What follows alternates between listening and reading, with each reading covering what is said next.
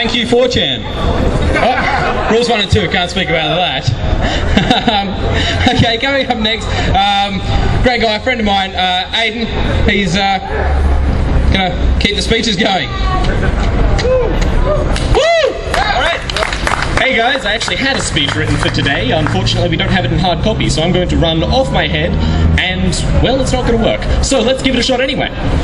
So, we've got the issue of the government censorship, and everyone's worried about this. Because, frankly, we have seen this with every oppressive regime that we have seen through history. With every oppressive regime that we have seen through history, they have started this with censorship of the media. Now, we live in a current climate where everyone is afraid of terrorism. Or at least the government wants everyone to be afraid of terrorism. So, in order to protect us from terrorism, we are being stripped of our civil liberties. Police can now raid our homes if they suspect us of anything. And now they're censoring the internet with anything that resembles illegal content. As it was said before, that in Finland, the major anti-censorship site was accidentally banned. Well, if you put it this way, we have a blacklist that no one can view. It seems to be that it's going to be done via TCP resets, which means that it's not actually going to come up with a page like all your nice little home filters that say, this web page is blocked. You're just going to try to go to it, and it's not going to be there. So, for all you know, the site might not genuinely be there.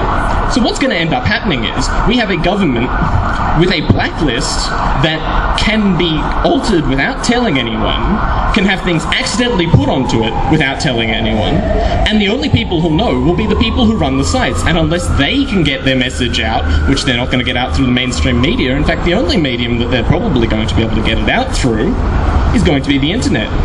And so if the people being censored are trying to talk through the internet to tell people they're going to be censored, I think you can guess that we're probably not going to hear their voices. So, this is a major issue. We are currently talking about basically the beginnings of the complete annihilation of our free speech. Now that may sound a bit excessive, but with every step that we take, with every small amount of our civil liberties that we give away, we bring ourselves one tiny step closer towards losing all of them. So that next little step doesn't seem as far. If 20 years ago we were talking about losing all our, basically moving to the stage where we are now, it would probably seem excessive. If we were talking about people, in the UK, people being bugged, everything being recorded, if in Australia, people having their doors bashed down because there was a slight suspicion of terrorism, people being held for ridiculous amounts of time on no actual charge because there's vague suspicion of terrorism. Each step that we have taken along the way, over the last century, over the last, basically our entire lives as the modern world, has taken us one step closer. So, if we continue to allow these small steps, which at the time may seem small, with the exception of this one, which seems ridiculously excessive, so I don't know why people are accepting it at all. If we continue to allow all of these, then we will keep bringing ourselves one tiny step closer to every bit of science fiction dystopia that we have ever read about. We do not want this. We do not need this. Every major stakeholder says no to this. Every citizen, well, almost every citizen in Australia who is thinking with their right mind, who is happy to act as an adult, act as a mature being. I am 17 years old. I am more mature than the majority of these politicians. What does that say about our government?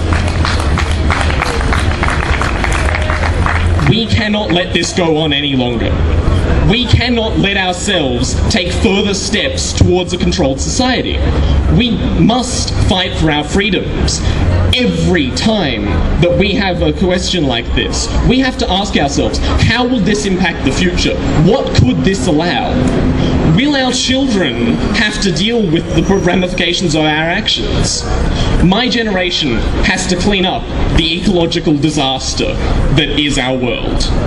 will our next generation, if this generation even succeeds, will the generation after me have to deal with the social and the political disaster that will come from letting our society be overrun by the governments and letting ourselves surrender all our freedoms one by one? I don't think so. I will not stand for this. I don't know anyone who would stand for this, and I don't think anyone in this crowd will stand for this, and I don't think Australia will allow this to go ahead. Thank you.